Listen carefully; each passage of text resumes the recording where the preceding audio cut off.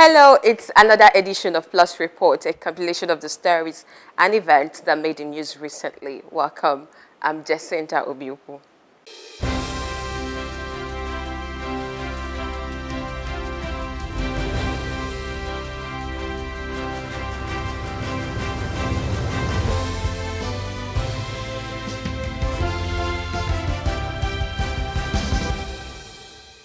The family of slain Jumoke Oyeleke, who was allegedly killed by a stray bullet during the Yoruba Nation rally in OJOTA, Lagos, is demanding justice and succour. During her lifetime, Jumoke worked in an ice cream shop to assist her mother in bringing up her young ones.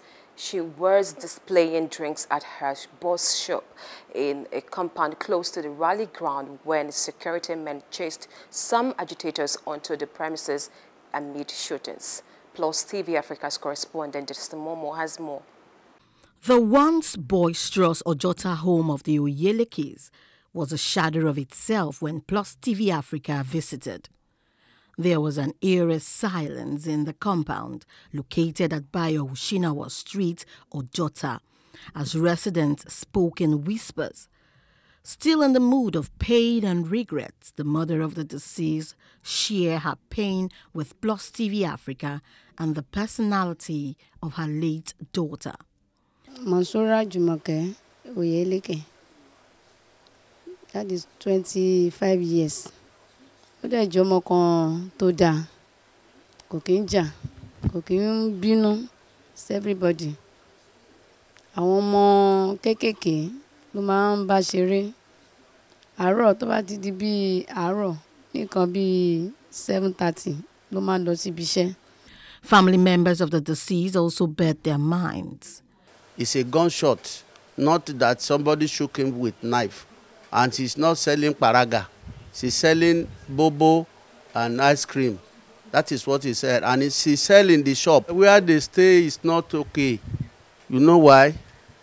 The husband house where they are living before, they have given it to the developer. I want them to tell us the real truth, that the girl was shot. And I want justice to be served. On the controversy over who shot at the deceased, they say, immediately the protesters were coming back, the police started shooting gun and tear gas and spraying hot water at them. So immediately they are running. They said the lady come outside from the shop. Immediately she heard gunshots. You know, immediately she heard gunshots, she ran out of the shop, started running with the people around. You understand? That's when the gunshot hit her. Now, this is number 59A Bayo Ushinawa Street, Ogudu, in OJOTA, Lagos State, where the mother of the deceased puts up. Now, it's a very sad situation for them because the deceased in question has been a very helpful child to her mother because she does partnership with her mother in bringing up her younger ones by working hard. The mother, Ifeoluwa Oyeleke, who was saddened by the sudden turn of events, had disclosed that her daughter was a 25-year-old and not a 14-year-old as widely reported. Destiny Momo for Plus TV Africa. Well, we do sympathize with the family of the deceased and hope they get the justice they are asking for. The Lagos State Police Command has arrested 1,320 suspects and recovered 110 arms between May the 1st and July the 13th. The Commissioner of Police, Hakeem Odumosu, said this while briefing newsmen. Destiny Momo once again has more. The Commissioner of Police says recently the command established some tactical units to confront with and tackle the new dimensions of social vices in the state, which has paid off. Odumosu says any cases that were recorded have been unraveled, while many suspects arrested have been prosecuted. He says isolated cases of robbery in traffic have also been tackled. The cases, armed robbery, we have 6 cases, courtesy, 5 cases, defilement, 2 cases, rape, 2 cases, unlawful possession of firearms, 8 cases, Stealing, just a case. And maybe factory, one case. Now, armed robbery suspect that we have the apprehending today, 15. Cultist 32. The Commissioner of Police displays had drugs and weapons recovered from the suspects. So you can imagine the ammunition. So somebody keeping all this that we recovered. So this one is a real one. It's an English pistol. So all these ones are English pistols. So that's how. So we are mopping up. And I want to seize the opportunity now to tell members to the public. So whatever arms they have in illegally, they should submit. Some of the suspects confessed to some of these crimes they were paraded for. Now person carry the gun, give me, say make I help and keep on. The person they give me money, say make I help and keep gun for am. So, and sometimes, if they want maybe some Omoyibo shop where they sell rice, they carry me for bike, sometimes they carry me go there. My cross bag, I put a local pastry inside my cross bag. I was in joint, drinking beer. So one Hausa man now come to my side. He now asked me that, what's inside your bag? I said, nothing is inside my bag. He now dragged the bag on my neck. I just saw police just owe me. And I didn't know maybe the guy is worth anything.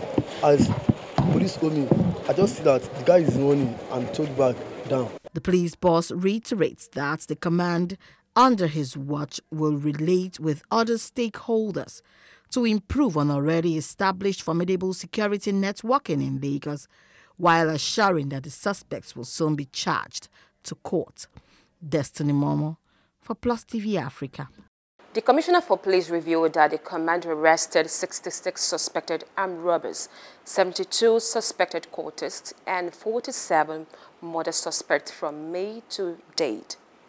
Now, the governor of Adamawa State, Umaru Fintiri, doesn't think the attack on Damna community has anything to do with insurgency. He believes it was the result of a reprisal over land disputes. The governor made this known when he paid a condolence visit to the victims of the attack to see things for himself and assess the extent of damage. Dabna in the Gubwa district of Hong local government area of Adamawa State is still a shadow of itself. Most of the people have abandoned their homes to scamper for safety. Few women, men and the elderly are living in the ruins of the community as they mourn their dead. Governor Umaru Fintiri of Adamawa State, in company of the Speaker of the State House of Assembly and other government officials, is in Dabna. He is received by the district head of Dogobwa and some community leaders.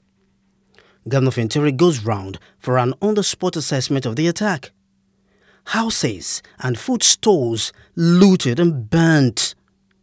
He also commiserates with members of the local vigilante whose leader was killed during the attack. He applauds them for their efforts in providing security for the community. 4 or 5 days ago, to be precise, 21 or 25 people were killed here, gruesomely. Investigation is showing and indicating to us really the activities of Boko Haram across the northeast sub-region, but this one that had happened, there is no indication that it's Boko Haram. Investigation from the security agency is showing that it's either a reprisal or a traditional ruler has sold a farm to a certain group of people who are demanding vacations out of the farmland by the locals. Well, investigation is going on. But I want to assure you that whoever that is found wanting in this investigation will not go unpunished. The district head of Dogobwa, Simon Matthew, appeals for more security formations in the area, while asking the people to always report any suspicious movement by any strange person within the community. Our appeal is to help secure the area. This place is very close to the Sambisa forest, and we appeal to the government to assist in ensuring that the area is blocked from further penetration by these gunmen. Although 25 persons have so far been confirmed killed following early morning attack on Wednesday, normalcy has been restored in the area. And now, the people are beginning to return to their abodes. The next story has to do with the controversy surrounding the ban on open grazing in southern Nigeria. The action of the region's governors has been criticized by the Gan Allah Fulani group. The group says no southerner will get a vote from any of its members for the 2023 presidency. Osaroge Ogbonwa takes a look at this reaction and the response by some leaders of the South. On the 11th of May, the Forum of Southern Governors announced a ban on open grazing in all 17 southern Nigerian states. And at their latest meeting earlier this month, they decided that the ban would take effect from September the 1st. Forum set a timeline of Wednesday, the 1st of September 2021 for the promulgation of the anti-grazing law in all its member states. Anti-open grazing law. In response, the Gan Allah Fulani Group and Mieti Allah Kautahuri Association cautioned the southern governors against the move, describing it as an intimidating tactic to bring power to the south in 2023. The Secretary General of Dan Allah Fulani, Ibrahim Abdullahi, reinforced these views on Plus TV's The Breakfast. We have received the news of the resolution of the southern governors as a shock and surprise, and we feel that it is unfortunate, that you can threaten the livelihoods of about 17 million Nigerians living within your state, and at the same time, you are asking them to vote for you come 2023. In response, representatives of Pan-Niger Delta Forum and Ohanes Ndigbo have stated that the ban is irreversible and that some of these groups should be ignored. And so our position remains that open grazing is the ban on open grazing has come to stay, and that in 2023 power must shift to the south. You can see what is happening. The southern governors have already given into that. About 6 governors from the north are already given into that. So you can see that it's gaining momentum day in, day out. The Fulani headsmen and whoever, around that time, with time they will keep you. It's a movement which is ultimately the job.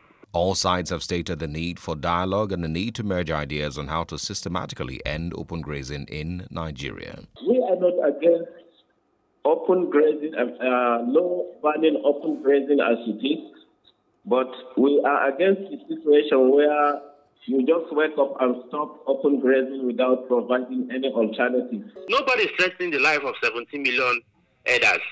What we are saying is that, look, this practice is not tenable in today's world. September 1st is less than 2 months away. What happens on that day could have a big impact on the 2023 general elections. You're watching Plus Reports. There is more after this break.